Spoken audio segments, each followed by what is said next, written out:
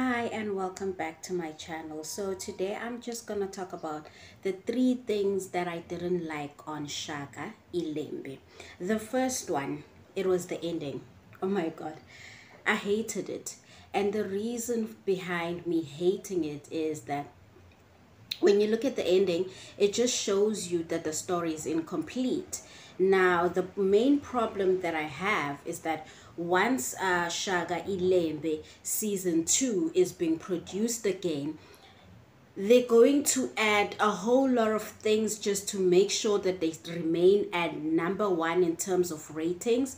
So that can end up making the series lose its authenticity, which is something that will be unfortunate. So I really like it if a story is about a historic person, for it to be completed, preferably in one go, so that they won't come back and try to put in new things just to make sure that they remain at number one, because that would be so unfortunate. And that has happened so many other times with certain stories which are being told about historic figures. The second thing that I did not like is the chemistry between Nomza Mumbata and Senzo Khadebe. Honestly, there was no chemistry there, and they're both good actors in their own right. And I personally feel that Usenzo Khadebe, that's the one part in his acting career, Mshail. Like, it really imtrapile, guys. There's no other way of putting it, because he's a good actor, but I just couldn't shake the feeling that in terms of being casted as Usenza Ngakona, he was casted there because of his body. He has a beautiful body, right? But in terms of really embodying that role, he just fell flat.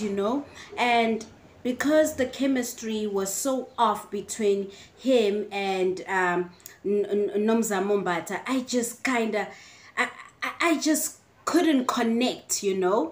But he tried. I suppose that in life you cannot always have the best performances, because in comparison with the other actors, Lemohang Tsipa was able to execute the role of being Shaka Zulu, and Wiseman Mube, he was excellent. He was able to really execute the role of being Uzwide. And who else?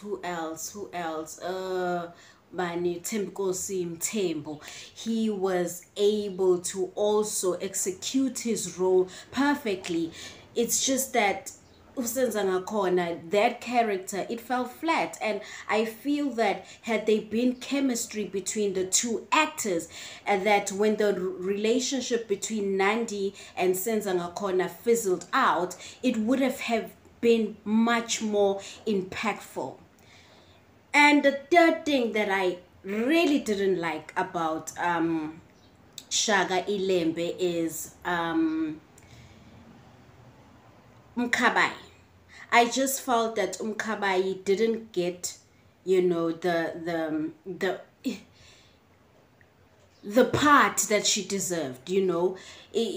She felt like she was a shadow. I felt like she was a shadow within the story of Shaka Ilembe, because she wasn't that visible.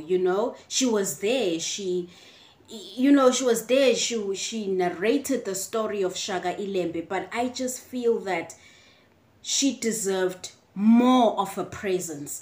And mainly because if you go into the story of Mkabayi, you realize just how instrumental she was in the creation of Ushaka Zulu, and also how she ultimately became the weapon that destroyed him. So I would have loved to see more of a visibility of Umkabayi Gajama, because within the story of Ushaka and within the Zulu nation, she played a very powerful and impactful role. So that would have been nice. But maybe since there are rumors that there might be a season 2 coming up, maybe, just maybe, they're just going to tell the story of Umkabayi, because I honestly believe that it should be told more. And history has a way of, you know, downplaying females or female people, especially with the rise of patriarchy. So Umkabayi was really, really, you know, instrumental in building the Zulus. So I really would love to see more of her. And that's why, and actually the fact that she was like in the shadows, you know, I didn't like that. I really didn't like that, you know. And I will call this a bonus, you know, bonus thing.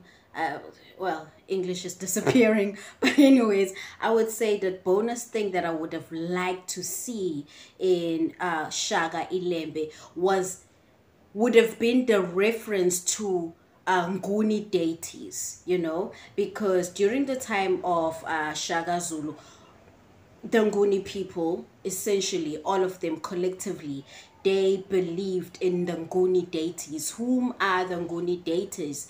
That's your Nomkubulwane, that's your Mvelinqaki, that's your Mlenze Monye, that's your Kulukulwane. I would have really, really loved to see that, because some people genuinely don't know that within the Nguni culture, we had our own deities, you know. It only came into a distraction when Christianity was introduced to our people. So that would have been nice.